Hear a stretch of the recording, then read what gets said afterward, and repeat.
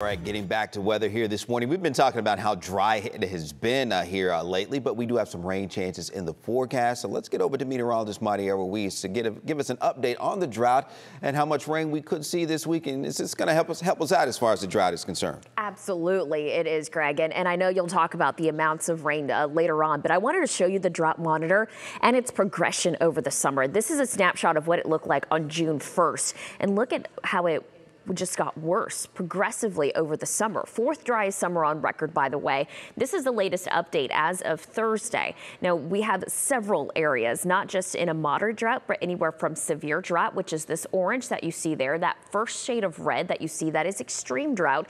Extreme drought has expanded now to include portions of Wise, Parker County, all of Tarrant, portions of Denton, most of Dallas County, Ellis, Johnson County towards the south. But the worst of the drought by far in the state is the exceptional drought that is just taking over portions of central Texas towards the southeast. Now, this is the difference between the two. Severe drought, that's when the soil gets hardened. We have high wildfire danger. Burn bans are in place. We definitely saw that over the summer.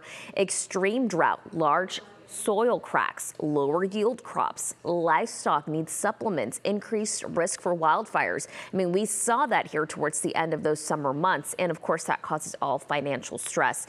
Luckily, Greg does have that rain in the forecast, but another look at the numbers here. So far this month, we have picked up just underneath a quarter of an inch of rainfall, and now we're settling into the best opportunity for rain that we've seen in quite some time. Over the summer, we were at a deficit of rain, just over 6 inches. This year, we've only picked up over 15 inches of rain, which does bring us to about 10.5 inches below what's considered normal.